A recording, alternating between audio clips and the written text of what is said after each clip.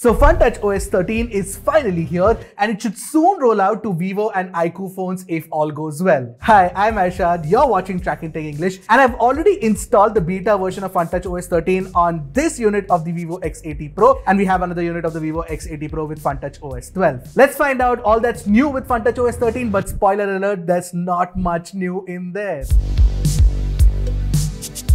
So the very first thing that you will notice is that while Vivo did introduce a theming engine with FunTouch OS 12, it wasn't very detailed. Obviously, this theming engine is based on Android 12's theming engine, and in the previous version you could see that there were very few options that are available, and you can see that there are only 3 wallpaper color options. But with the new FunTouch OS 13 update, you get far more. Actually, you get 8 color options and more preset colors as well, including some dual tones too. More importantly, this UI color now extends to system apps and also certain elements of the UI as well. For example, now I have picked one color over here based on the same wallpaper on FunTouch OS 12 and FunTouch OS 13, and you'll see the difference immediately. For example, let me quickly show you what the app drawer looks like. So the app drawer's color is slightly brownish out here, where it hasn't changed over here. Now, when you look at the notification shade, you will also see the difference in the UI elements, the quick setting toggles, and of course, the shade itself. Let's quickly take a look at 2 system apps, which is basically something like settings. Again, the colors changed.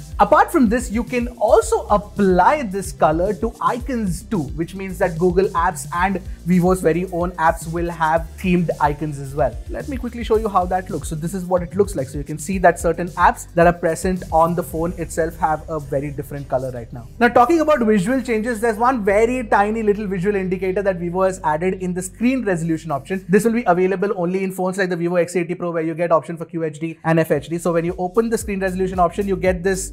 Earlier it was just like a couple of toggles that you could see. Now it gives you an idea of what the resolution will look like. Not a big deal, but it's available. Now, if you've come this far and if you like the kind of content that we make, don't forget to support us. Hit that subscribe button and the bell icon right next to it to get notified whenever we put out an awesome new tech video.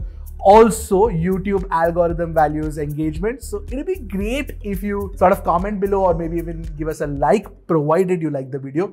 No pressure. One new feature update is in Vivo's album app. Now, if you do use Vivo's album app, you must have realized that, Vivo's album app till date didn't give you the option to hide photos, which has been finally added and rectified in FunTouch OS 13. So earlier, when you would select a picture, you wouldn't get the option to hide that you can see right now. So once you hit the hide button, it will hide that picture and it will be hidden within settings and hidden. So you have to open the settings menu and from there hidden, and you will see that this image has been hidden, which is not available on FunTouch OS 12. Another new addition is one extra feature that's been added in the iManager app, an app that I haven't used a lot. I will be honest about that. So you now get the option for phone cooling. So basically what it does is that it checks the temperature of the phone and lets you know if your phone is running cool moderately or if it's running hot. So right now it's running moderately. So you can do one tap cooling out here and it will actually sort of put the 2 apps that were causing it to heat in the back burner. And apart from that, it will give you an option to automatically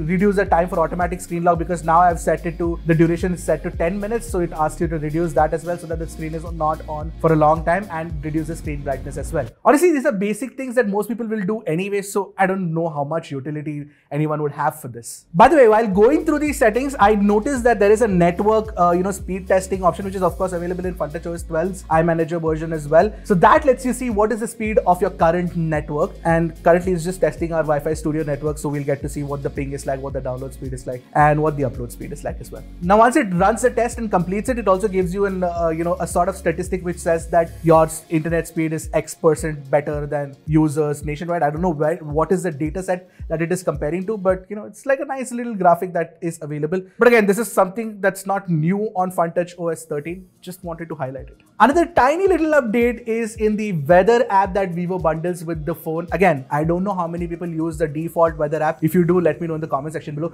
In fact, also let me know if you use the iManager app. It'll be very interesting to see if people actually do. So the new addition that Vivo has added is the option to see the AQI, the current air quality index of the city that you're living in. It's definitely useful. It's there in the home screen as well. So whenever you want that information, that's available for you. So the feature changes to the iManager app and the weather app could probably come in an update with FunTouch OS 12 phones itself. It's not there on the X80 Pro that I'm running right now, but maybe it'll come soon as well. So this is not not necessarily a FunTouch OS 13 thing, but yeah, I mean, it's there in the change log that Vivo sort of shares. Now, while I was browsing through the whole thing, this is something that Vivo doesn't really highlight. In the settings page, when you go to sound, you'll notice that in FunTouch OS 12, it is just sound, but now it's sound and vibration. So I was like, why does it have a separate and vibration? And I noticed there's one extra sort of toggle that Vivo has added, which is not available on FunTouch OS 12. Again, very tiny, not really important thing. Basically, now the phone will vibrate when somebody hangs up the call or answers it. Yeah, I mean, whatever, it's useful, it's not, you let me know. Now, this change is probably more important in terms of what Vivo's added with FunTouch OS 13. And that is the fact that in the accessibility options, now you get a couple of extra features.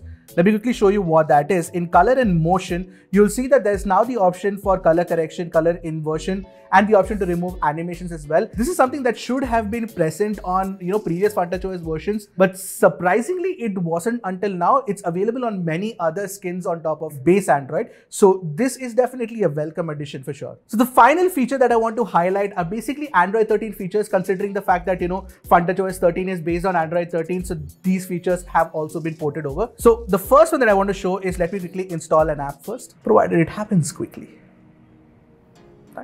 Thankfully, it's fast today. So when you open an app for the first time, you have to explicitly give it permission to allow or not allow for the app to send you notifications, which wasn't available in Android 12. Now it's available in Android 13. But what's kind of odd is that this design language is completely different from what FunTouch OS 13 does. There are a lot of inconsistencies, I'll tell you that. Another Android 13 sort of feature that is available in FunTouch OS 13 is app languages. I've mentioned this again. Certain apps, like for example, Google Chrome, YouTube, are available in an option to sort of run in your native language if you so wish to. So basically, when you do YouTube and if you hit, say for example, if you want to have the YouTube app running in Hindi, you can do that. So all the rest of the UI will run in English, but YouTube specifically will run in Hindi. So that is it. That's all the changes that are there in FunTouch OS 13. It's very, very tiny. It's blink and you miss it kind of upgrades. And honestly, I still feel that FunTouch OS has a lot of room for improvement in UI design, the way the fonts are structured,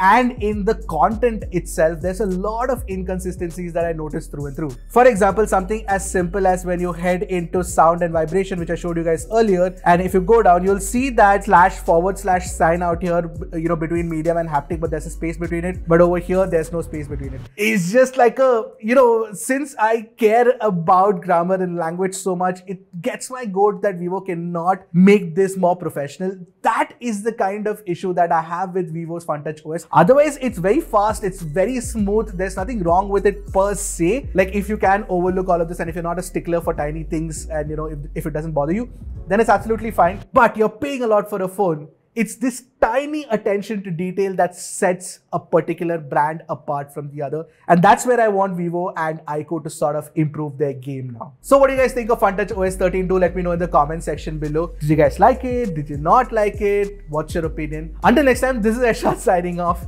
Keep tracking and stay safe.